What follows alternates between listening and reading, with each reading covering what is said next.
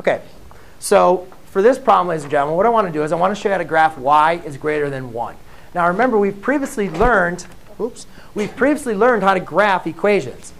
And we've talked about inequalities a little bit as well.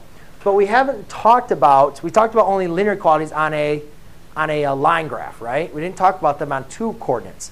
So what we're going to do is when I show you, Catherine, when I'm going to show you how to graph this, what I want to do is we're going to go back to kind of what we learned before on how to graph equations. So the first thing I want you guys to do is not to think of it as an inequality at all. And let's just graph y equals 1. Let's totally forget about we have an inequality sign. So hopefully you guys remember, how do we graph y equals 1? Well,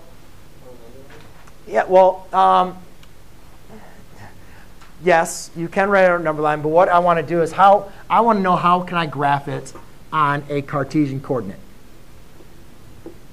Okay? Yes, you could graph that on a one-dimensional number line. But how could I graph y equals 1 on a number line? Yes, Cedric in the back? Because of what? OK. Well, yes, you got the correct answer. But maybe what the process? You could think about the x and y intercepts a little bit. And because remember, there was 3 processes that we kind of talked about.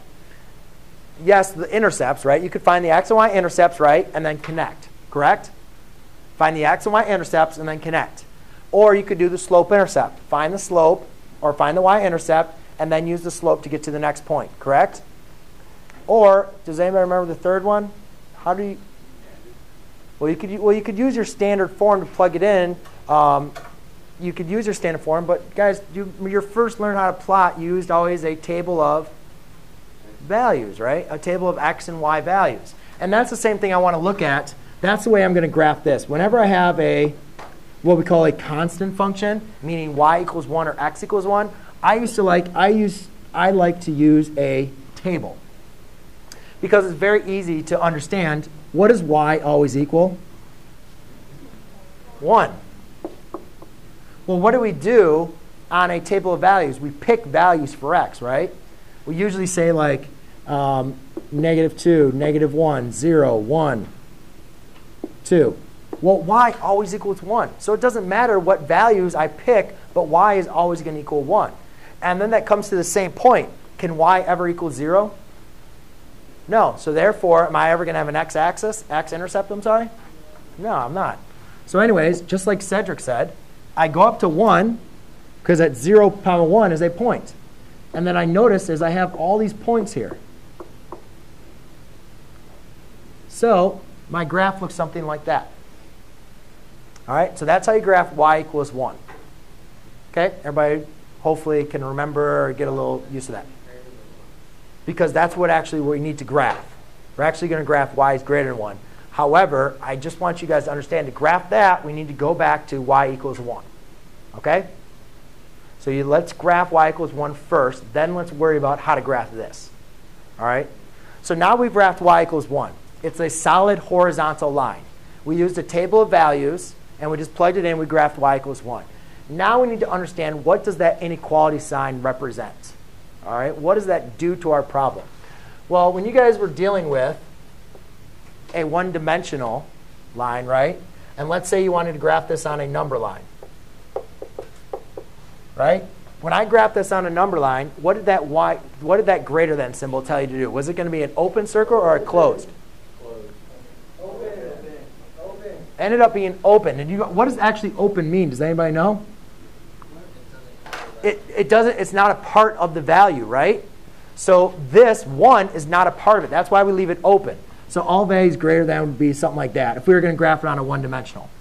Now, we're not graphing it on a one-dimensional. I'm asking you to graph it on a two-dimensional Cartesian coordinate. So if y is greater than 1, is this line a part of the function? No. If the dot is not a part of the function, then the line's not going to be a part of the function. So rather than doing a dotted line, does anybody know what we do? What would represent like an open circle for a line? Anybody have an idea? Well, you could kind of take away part of the line. Yeah, you could do a dotted or what we call a dashed line. right? So whenever you have a greater than or a less than symbol, you're going to want to make it a dashed line. Yes? Could you hold on a second so I'll finish this? OK. So now we always want to check to see if it was dashed line or not, right? Then let's go back to our one dimension, because I think this is what you guys remember the most. Then do you guys remember, what did we do next? We needed to determine our test point, right? Where do we shade? Do we shade it to the left or we shade to the right? So here, what we did was we chose a test point. So you picked a point like -1, and you plugged -1 in for your value. And you said, is that true or false? And at this point is what? Is -1 greater than 1? No, it's false. So where do we shade? To the right. You always shade where it's true or the opposite side of the false. So on this graph, so we have this dashed line, right?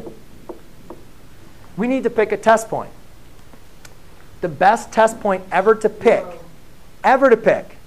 is exactly 0, 0, exactly. Unless your line goes through 0, 0, then you're going to want to pick another one. So the next thing you're going to want to pick 0, 0. So all I do is I don't have an x and a y. I can only put in the y value. So is 1 greater than 0? Is 0 greater than 1? No, that's false, right? So instead of shading down, I have to shade the opposite direction, Chris. So I'm just going to kind of draw these extra lines. And there you go. That's it. That's got it. So what that means is now all the points, just like this is all the numbers on the number line to the right are true, this means all the coordinate points above this line are true. Make this inequality true, because all points are going to make that inequality true. We'll go through an example here in a second with you guys. Please put your phone away.